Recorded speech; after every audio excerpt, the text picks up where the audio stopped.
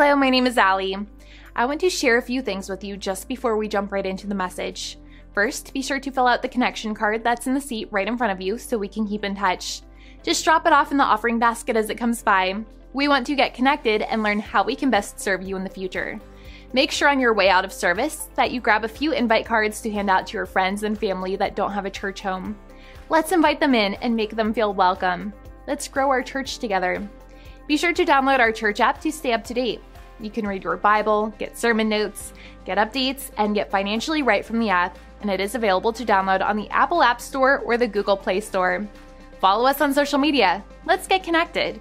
You can find us on Facebook, Instagram, Twitter, and YouTube. Be sure to visit our website at www.redemptioncg.org for more great resources. As we get ready to give generously in just a moment, you can give 3 different ways. Online at www.redemptioncg.org/give, in the church app, or in the offering. There are envelopes in the seat pocket in front of you. Thank you for watching. We are so glad you are here. Welcome home.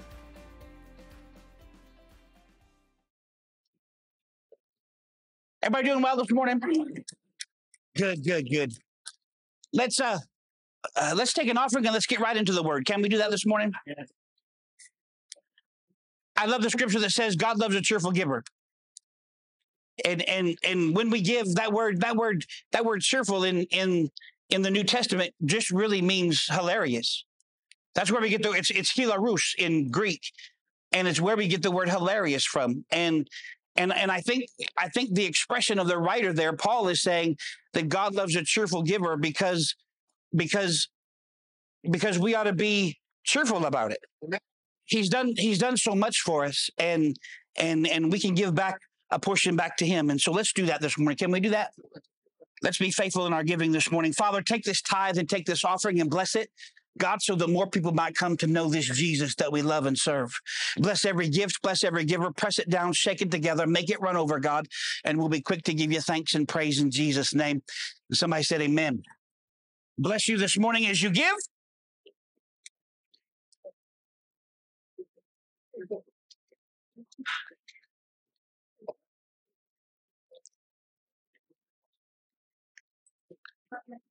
Did y'all enjoy that breakfast this morning? Enjoy that breakfast? Good.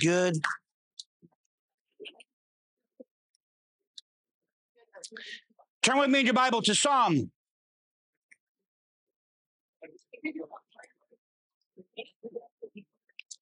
Turn with me in your Bible to Psalm chapter 37. Verse 5. Psalm 37, verse 5. And if you'll do me a favor this morning, if you'll entertain me this morning, if you'll stand for the reading of God's word this morning.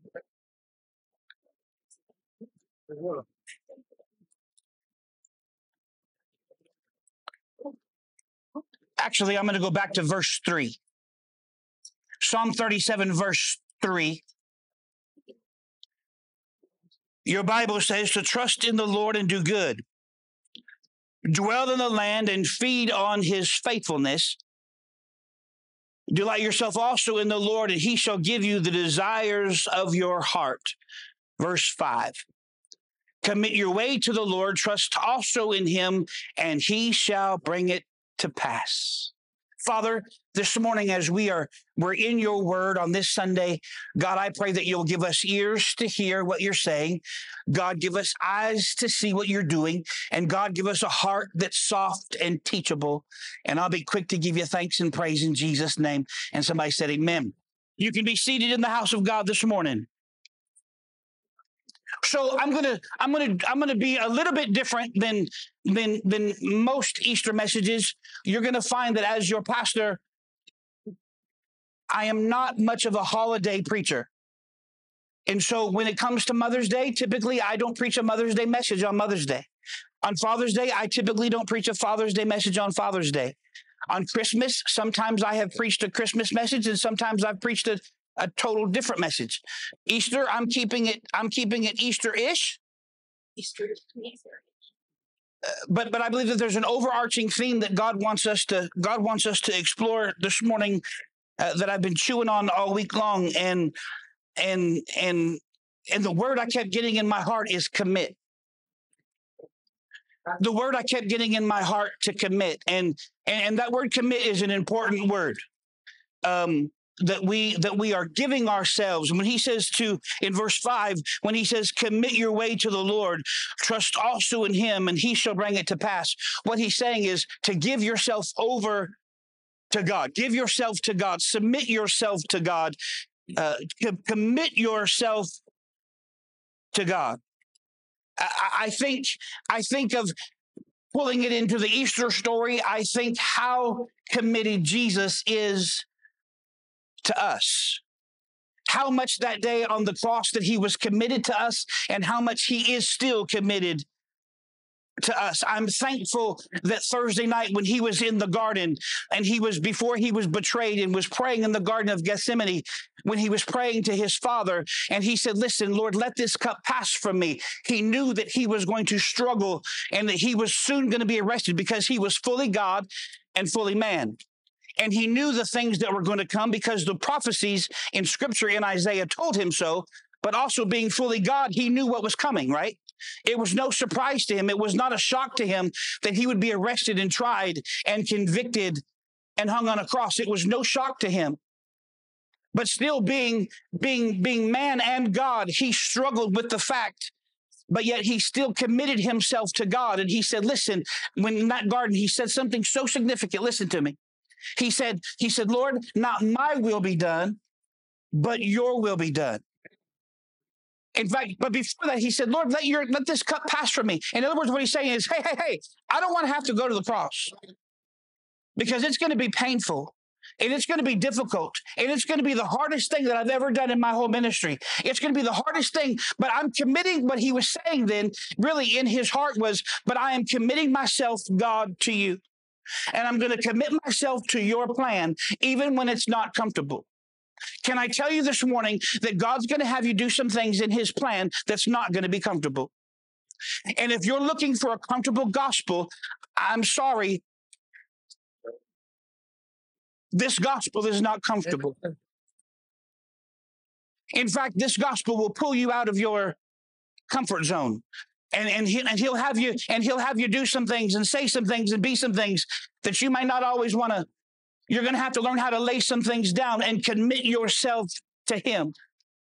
When we live in a generation today that says we should change this Bible to match more to reflect our current moral code and our moral standards, when what we need to be doing is changing our moral code and our standards to fit Scripture. You see, I have to assume that when something is wrong, when something is wrong in society, it's society, not God's word. God's word is right, and God's word is holy, and God's word is perfect. And I need to conform my life to his word, not try to conform his word to my life. And so I'm going to have to commit myself to him instead of trying to get him to commit to my plan. Because my plan won't work. My plan will fail. But God's plan always works. But listen to me. If you don't work God's plan won't work. And so we have to be committed. And I am so thankful that I serve a Savior this morning who was committed in the beginning, who was committed in the middle, and was committed all the way through. I can take his promises to the bank. He went all the way to the cross, and he was committed. I look at Proverbs. Go with me, Proverbs.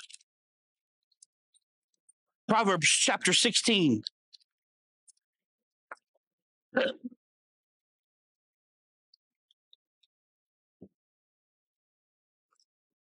Proverbs chapter 16, verse 3.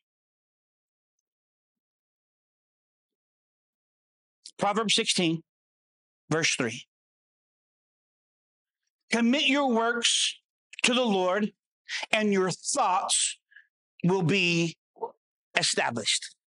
I like that if we commit the things that we do, we commit the things to the Lord that we're doing, our thoughts will be established. But Pastor, my thoughts are this way and that way. And sometimes I get up and I feel this way. And sometimes I feel this way. And And no, I'm committing my thoughts. I'm submitting my thoughts to God.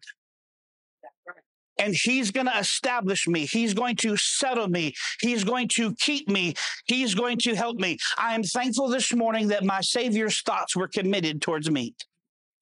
Because do you realize this morning that on the cross of Christ, when he hung on that cross, you were on his mind? Thank you, Jesus. Yeah. Let that sink in for a second.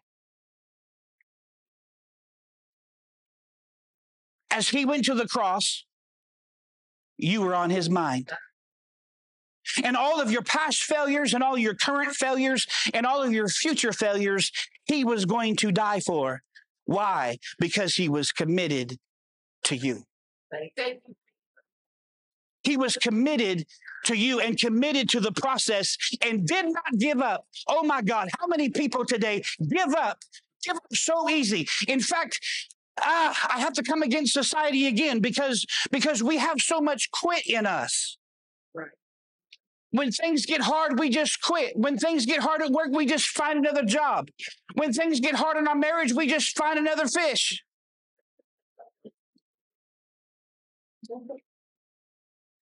When things get hard, we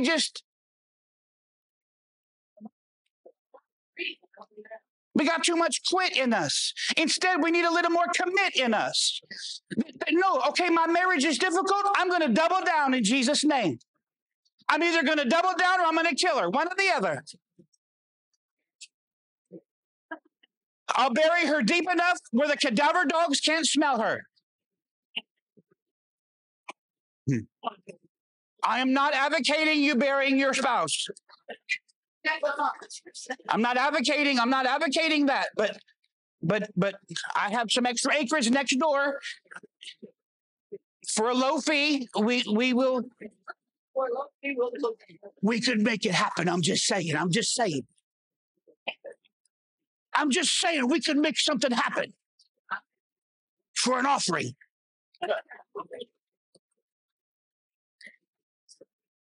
You come to church next Sunday and you see these piles of dirt. What kind of church is this?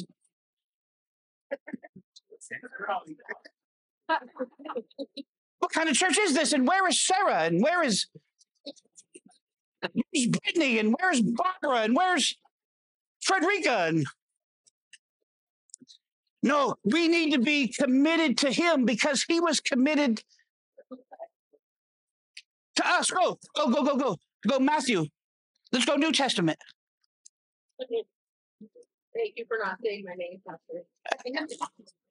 I was trying to think of some fake names. I was like, because if you don't come to church on Sunday, they'll be like, she's in the field. She's in the field. Yeah. Where's Sarah? Go check the field. Matthew chapter 16. Hey, if you can't smile and laugh in church, then you shouldn't be able to laugh anywhere. Come on, somebody. The Bible says that laughter does good like a medicine. And y'all need to learn how to laugh sometimes and just get over your serious. Matthew chapter 16, verse 24. God, these people are weird. Matthew chapter 16, verse 24. Jesus is talking to his disciples here. In the red letter edition, he says this. Jesus, verse 24, he says, and Jesus said to his disciples, if anyone desires to come after me, let him deny himself and take up his cross and follow me. What Jesus is asking for is commitment. Because what he's asking for, he said, listen, he needs to deny himself. There's some things, y'all, that we need to deny ourselves from. Kind of like last night when we were putting together those Easter eggs for your kids. Those Reese's peanut butter cups kept calling my name. And I needed to deny myself.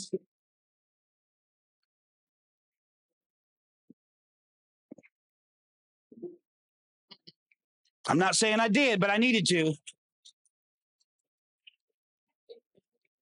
Let him deny himself, take up his cross, and follow me. The cross is a place of death.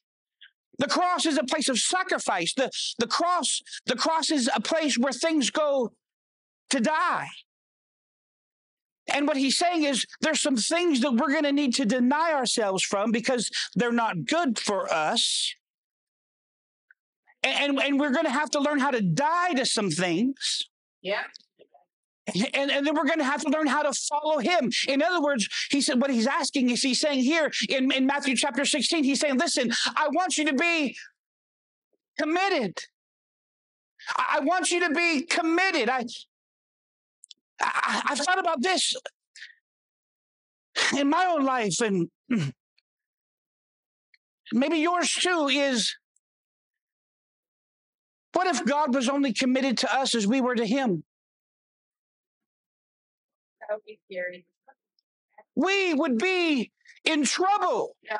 And I'm so thankful that he doesn't measure things like that. But I have to remind myself, am I committed to him because he was committed to me? And at least I could show my commitment back to him.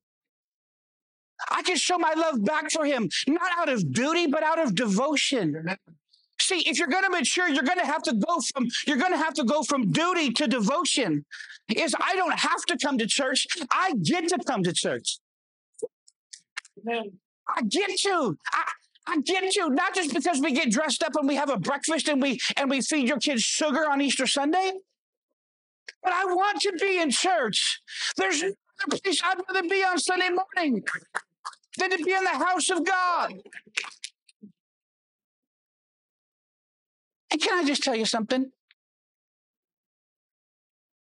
The church is a messy place. That's right. Not just this church. Every church is a messy place. And we all have our faults, and we all have our problems, and we all have our idiosyncrasies and our messed up self. But you know what? Jesus chose to use the church as the hope of the world. And if you keep your eyes on people, then you'll get hurt. But if you keep your eyes on God, God will change your life, and he'll use the church to do it. And so what we need to do is, what I'm saying is, I guess I am kind of saying that we need to be committed to Jesus, and we need to be committed to the things that he's committed to. And he's saying, listen, you're going to have to deny yourself. But Pastor, I'm busy. Then you're too busy. Right. I'm too busy to come to church. Then you're just too busy.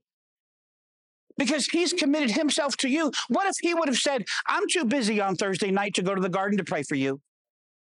I'm too busy to go to the cross. I've got other things I'd rather do. And I am sure that Jesus had some other things he wanted to do on that Friday morning than to be hung on a cross. He fit himself into his schedule. I wonder, will you fit him into your schedule? I'm just too busy. I got too much going on. Then you have too much going on. I need to be committed. I need to be committed to him. I need to deny myself of some things. Maybe I need to deny myself some overtime at work so I could get to. Thank you, Jesus. I remember when I first got saved, and I know I'm weird, but when I first got saved, Jesus came into my heart. My pastor stood up and he said, listen, you come Sunday morning, you come Sunday night, you come Wednesday night, and God will change your life. And I was like, that's a big commitment.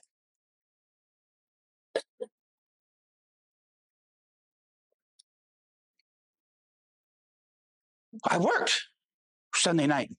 I worked Wednesday night.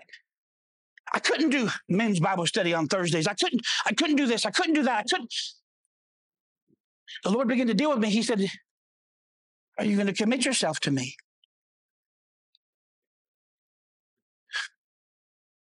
Yeah. After all, Jesus, you've been committed to me. So I went to my boss and I said, I can't work Sunday nights no more. Hello? I can't work Wednesday nights no more. Yep. Back then when simple obedience would take place, like, I remember simple obedience. Remember when your kids were little and they would just obey you because you told them to? No. They start out. Listen. Don't get distracted. Listen. Simple obedience. My pastor said so, so I did it. Amen. Amen. Oh, I got some more to teach there. I think I got some more. I got some work to do there because y'all don't listen. So I'll never forget. Funny story. I just accepted Jesus as my Savior, and I was on fire. I was 18 years old. Man, I fell in love with Jesus, and I bought the biggest Bible I could find at the bookstore, lugging this thing to church. And he said, "All right, it's time to pay your tithes." And I was rich back then, working at Golden Corral. Remember that, Steve? One of my high school buddies is here today. College buddies. Working at Golden Corral, making $5 an hour. I was making $300 a week. I was walking in high cotton. The pastor would get up there and he'd say, "It's time to pay your tithes." And back then, it was in the 90s, we wrote checks, you know, those little pieces of paper thing that you write on. And I wrote my check for $30 because that was 10% of my income. And I would put it, and I'd put it in the offering. And then, you know, pastor said, "Come Sunday night." So I came Sunday night. And he said, "It's time to pay your tithes." And I'd say, "Who, Jesus?" And I'd write a check for $30 because he said, "Pay my tithes." And 10% of $300 was $30. And so I'd write my tithes. Wednesday night, he'd say, "Okay, it's time to pay your tithes." And this Jesus thing's getting expensive. And I'd write my $30 check because 10% of $300 was $30. And I'd write my check. And I did this for, I don't know, 6, 7, 8, 9 weeks. And you know, whew, making $300 a week and tithing $90 a week. And I didn't know no better because I was committed. Right. That's right. And the pastor called me back, so I stopped coming. I stopped coming on Sunday nights and Wednesdays. It just got too expensive. Come on, somebody.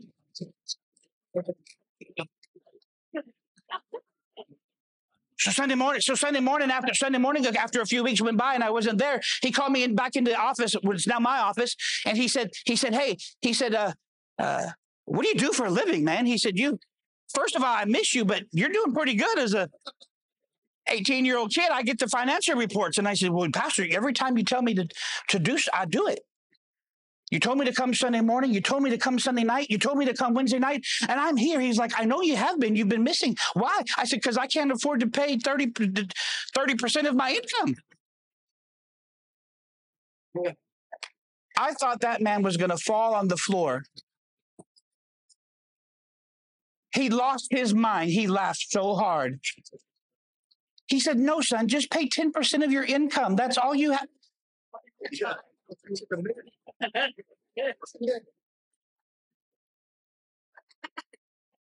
So I guess what I'm saying to you is your pastor might not be the smartest man, but he's committed.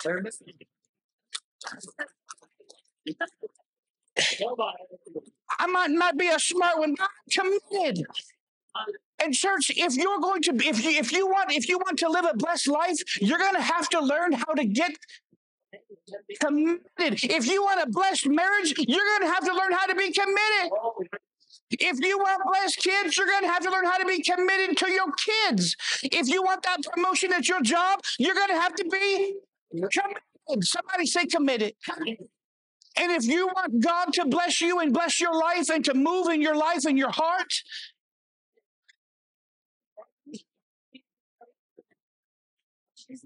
you got to be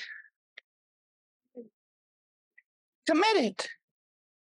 Take up your cross. Deny yourself. Take up your cross and follow me. Let me give you one more. And then I'll be done with my introduction.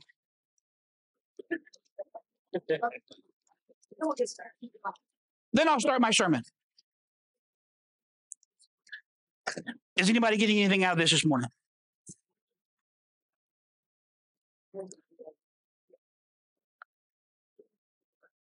Hebrews chapter 12, verse 1.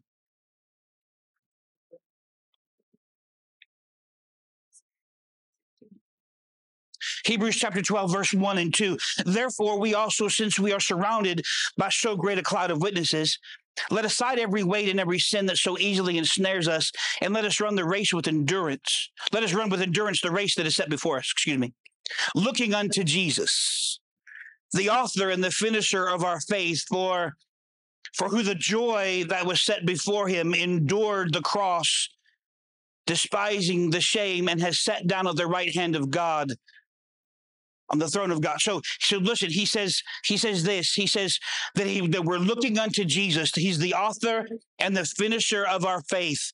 For the joy was set before him, despising the shame, right, that he would endure on the cross. He sat down at the right hand of God. And so we look at this. He was committed. He was committed, that he saw that there was going to be some shame, and he saw that there was going to be some pain, but God was still committed to the process of going to the cross to die for our sins and to die for our shame. I am thankful this morning that from the beginning of the book to the back of the book, that God was committed to us. And even when we're not committed, he still is committed. When we fall short, he is still faithful. When we make a mistake, he is still faithful. He is still committed. We don't serve a wishy-washy kind of God. We serve a God who is committed to the end, and through his Holy Spirit will just continue to work on us. Aren't you thankful that God works on us and that God moves on us? And that he doesn't just write us off when we fail. That he gives us chances and chances and chances and chances and more chances. And then when it feels like we've exhausted all of our chances, God gives us more chances because he's faithful and he's committed to us.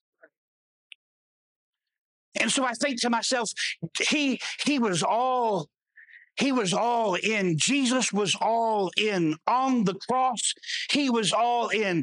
When Jesus, my Savior, was strong enough and big enough and bad enough, he could have dispatched 10,000 angels to destroy those Roman soldiers. He was God. Get this, fully God, fully man. He could have easily destroyed those people who hung him on that cross. They were nothing for him. But your Bible says that he went to the cross not saying a word.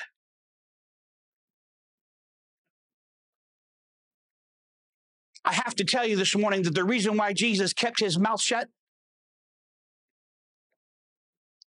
was because he was committed.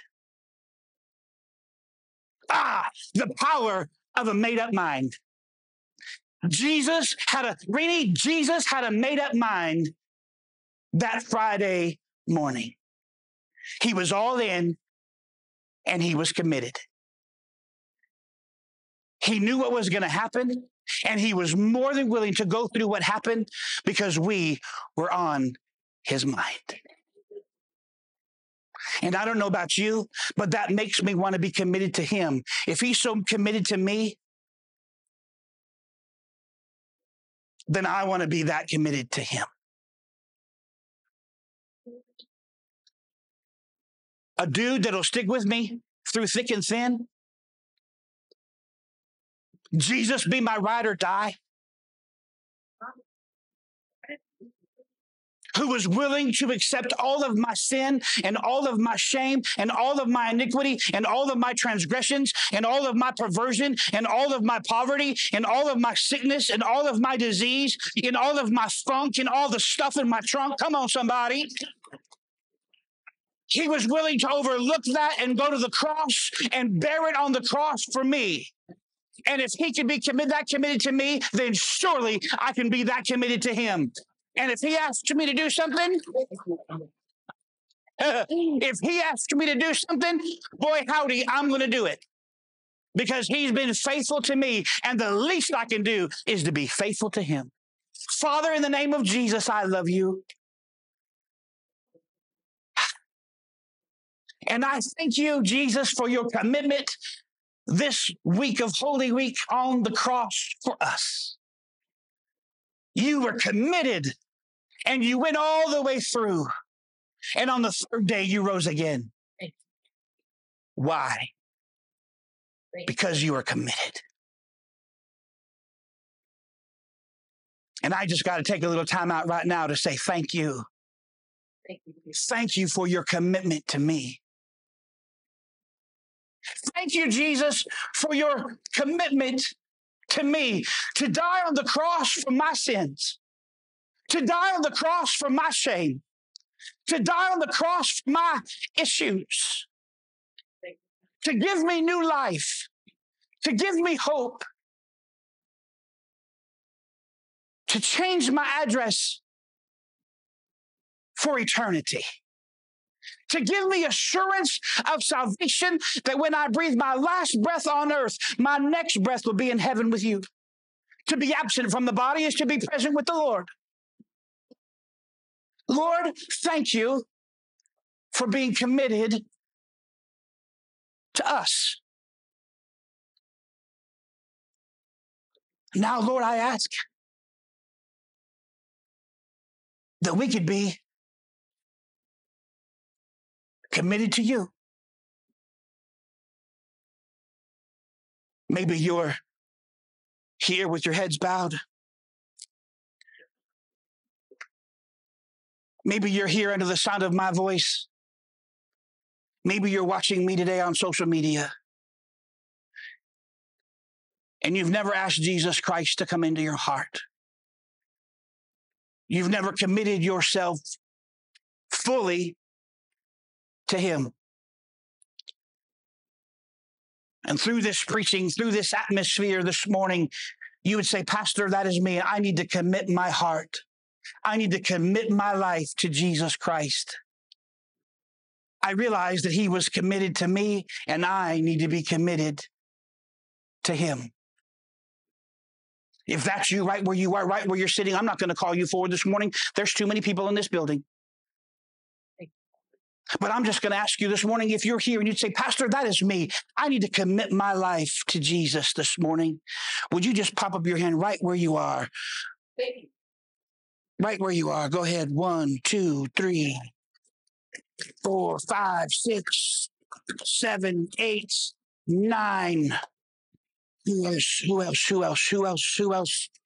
Who else? There's 10. There's 11. There's 12. I see you. I see you. I see you. I see you. Anybody else? Anybody else? God bless you. You can put your hands down.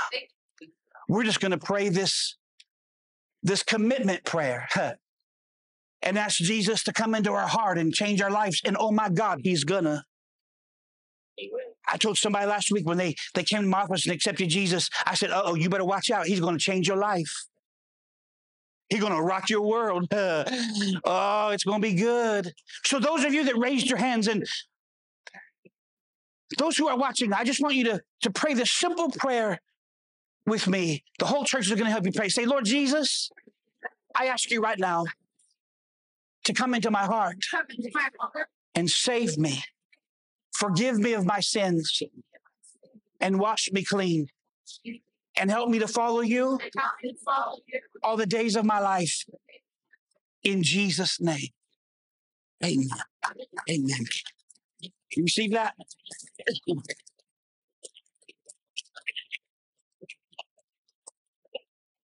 So listen, I have a couple more things. I got to say something to you. We're going to have communion in just a moment. But I got to tell you, those of you that raised your hands this morning, that was the most significant thing you could ever do in your entire life is accept Jesus Christ as your Savior. Somebody recently told me, they said, Pastor, how come we don't see miracles in the church any longer?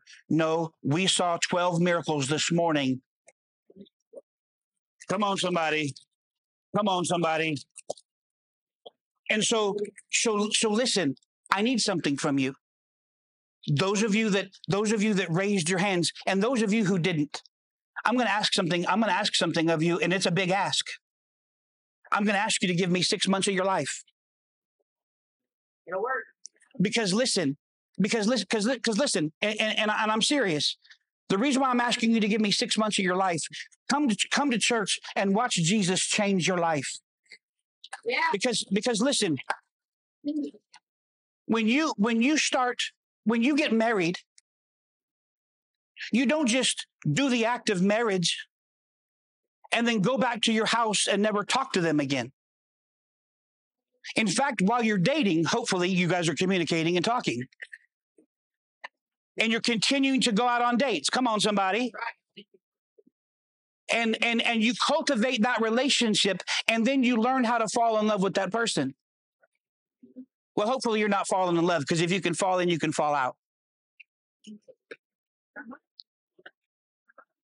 But when you get committed, listen, when you get committed to that person, you have to cultivate that relationship. And the only way that you can commit that relationship and cultivate that relationship is if you learn what God has to say to you and about you. And so come on Sunday mornings, come on Wednesday nights. We don't even have Sunday night anymore, so you can have Sunday night off. But listen, I need 6 months of your life, and I'll give you tools, and I'll give you resources, and I'll give you scriptures, and watch God change your life. Besides, what's 6 months? 6 months in the scheme of things is nothing. But if you will give me 6 months, I will give you a money-back guarantee. God will change your life. Has anybody's life been changed? Come on. And it's cultivating that. And so if you just come once, or if you just come every now and then, you're not just going to go home every now and then when you get married. If you do, you won't be married for long. Come on. And so what you do is you've got to get committed to the process. That's right. You got to get committed to the process. So I'm going to ask you, I'm not trying to build my church. If you want to go somewhere else, go somewhere else. There's lots of churches in this town who are great. There's lots of wonderful churches in this town. And you'll find, hopefully you'll find what you're looking for. But I'm asking, you came here this morning, you give me 6 months. Come on. You give me 6 months and watch God change your life. Listen. We're weird around here. Listen. I'm the pastor. Listen, Linda. I'm the pastor that gives you a money back guarantee on your tithes. Yep. Amen. Because I teach tithing and I teach giving in our church. And I teach this principle that if you pay your tithes for 3 months and you don't feel like God is blessing you in the area of your giving, I'll give it back to you plus interest. It got quiet. Because there ain't no pastor in this town that's going to put his money where his mouth is. But listen, I have done this. Listen, I've served God for 30 years. I've served God for close to 30 years. And I've tried his word and I've tested it and it's true. And I know that if you commit yourself to the process, God will change your life. If you commit yourself to his process and you do what his word says, he will change your life. I'm not talking about some nasty, stuffy old religion. I'm talking about a relationship with Jesus. And oh my God, if you want a stuffy, old-time religion, this place is not for you.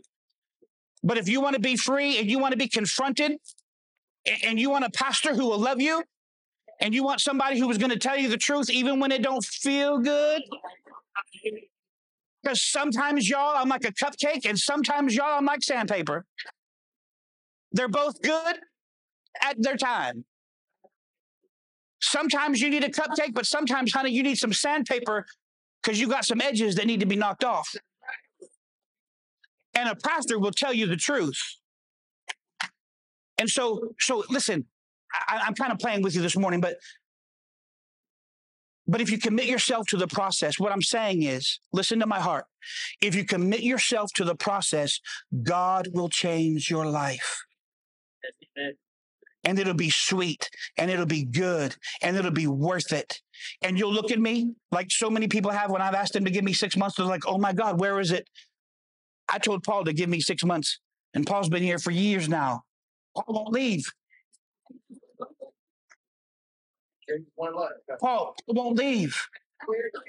And out of his own mouth, what'd you say? It's changed my life. And listen,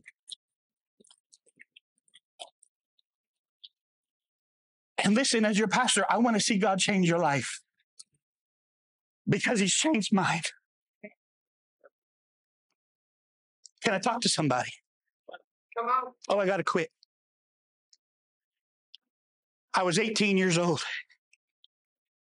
I was in Mesquite Elementary School at 10:45 in the morning, that early July, 1995. At Calvary Chapel Church, David Landry was the pastor. He stood up and he gave an altar call just like I did a little bit ago and said, if you'd like to accept Jesus Christ as your Lord and Savior, would you raise your hand? And I was 3 rows back and five seats in.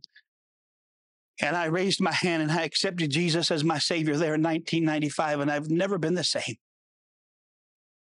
Thank you, Jesus. I've never been the same. He's changed my life. I was able to lead a bunch of people. I've led thousands of people to Jesus all over the world. And one of the biggest ministries I've ever had in my life was I got to help lead my wife, who was my best friend at the time, who would later become my wife and who's now become Pastor Greta. And she's led hundreds and hundreds and hundreds of women to the Lord. And Amen. we've seen thousands of people come to know Jesus as their Savior. And I've seen it and it works, y'all. And so I'm asking you on this Easter to examine your heart.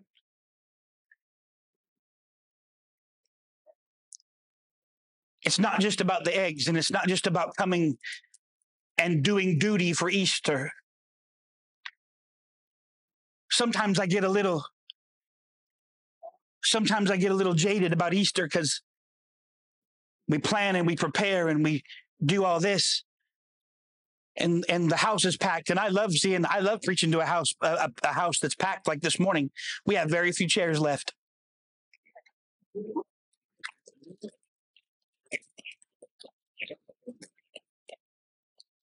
But I got to tell you where my heart is. My heart's not for crowds.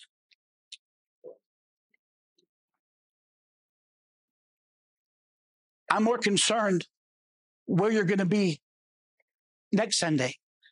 Amen. I'm concerned more about your commitment next Sunday than, quite frankly, I am your commitment on this Sunday. Is that all right? Yeah. Because probably every church in this town today is packed. And crowds really don't mean anything.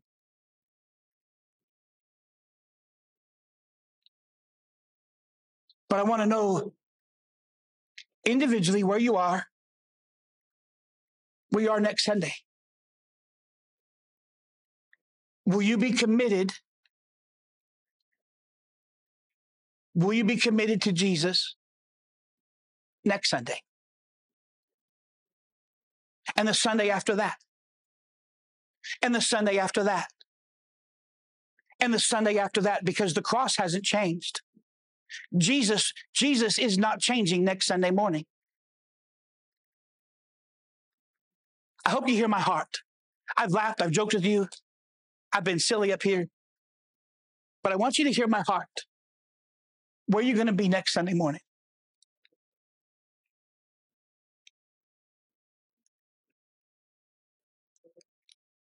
First Corinthians chapter 11. Paul gives instructions to a newly formed church.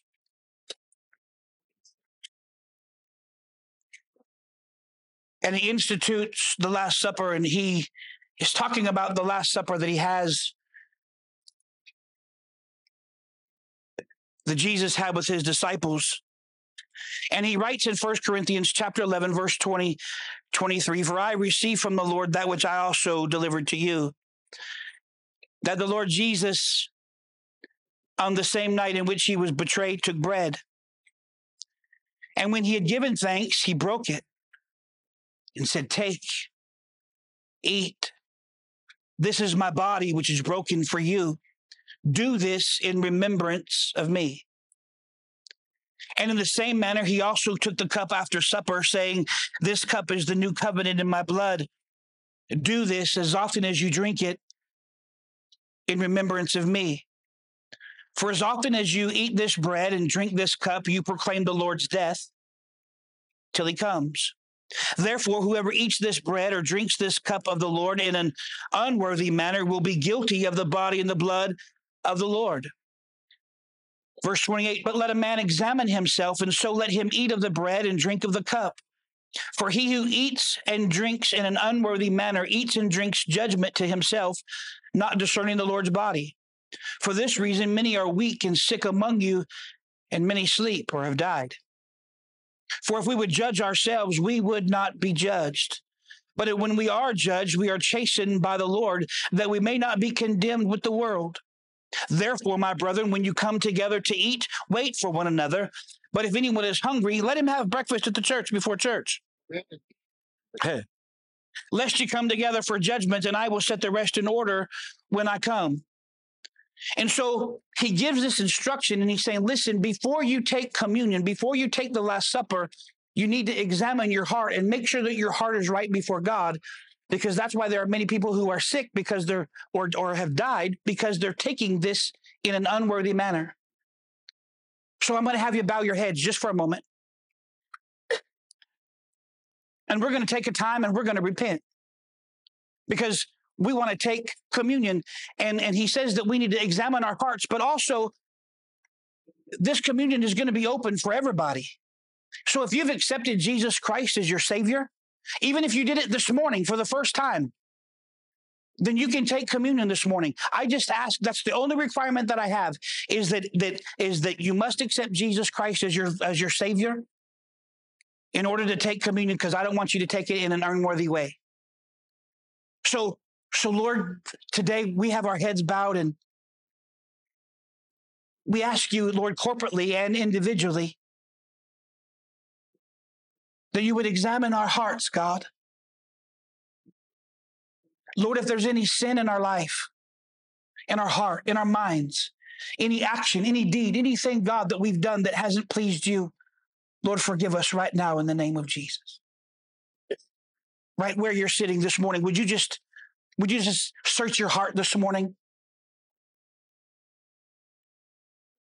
Lord Jesus, forgive me of my sin. If there's anything, God, that separates me from you this morning, any sin, any shame, forgive me, oh God. I want to take this communion in a worthy way. I don't want to do anything, God, that causes harm, causes pain, separates me from you. I realize, God, that my sin separates me from you. I realize, God, also that your word declares that though my sins were as scarlet, you've washed me white as snow. I realize, God, that your word says that if I confess my sins, you're faithful and just to forgive me of my sins and cleanse me from all unrighteousness. So I repent right now in Jesus' name, and I ask you to forgive me. Forgive us in Jesus' name. Somebody said amen. Amen. If I could have Barbara and Blue. And if I could have, is Rudy, would you come?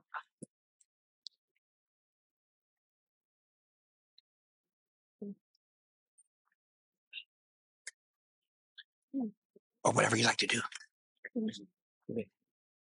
Make two lines, right? Hmm? Two lines. Yeah. And Michael, can I have you come? Just make two lines. So this is what I'm going to do. We're going to take communion together. Scripture says there in 1 Corinthians chapter 11 that we're going to wait together. And this is going to take a minute, but it's okay. He's worth waiting for. And so if you will, if you've accepted Jesus as your Savior, take a piece of the bread, take a cup, and then go back to your seat and do not take it till we all have it together. And then we'll pray and we'll all take it together. Is that okay? And would you do me one more favor? We do communion about twice a year here. We do it very rarely at our church for a purpose. Is I believe that this is one of the most holy times and one of the most sacred times that we could have as a church body. Some churches do it weekly, some churches do it monthly, some churches do it quarterly. I do it very rarely because I want it to be special. Right. And I want it to be a holy moment. Because the bread is symbolic of the body that was broken for us on the cross when he was beaten for us and hung on that cross. Of course, we know that the cup is symbolic. It's red, and it's symbolic of the blood that was shed on the cross at Calvary for our sins. And I don't ever want to take that lightly. And so when you're coming up and you're grabbing the cup and you're grabbing the bread, can we do it in virtual silence? Could we just, as a holy moment, just as a solemn moment, could we just keep our conversations down and focus on the Lord for just a little bit? Could we do that?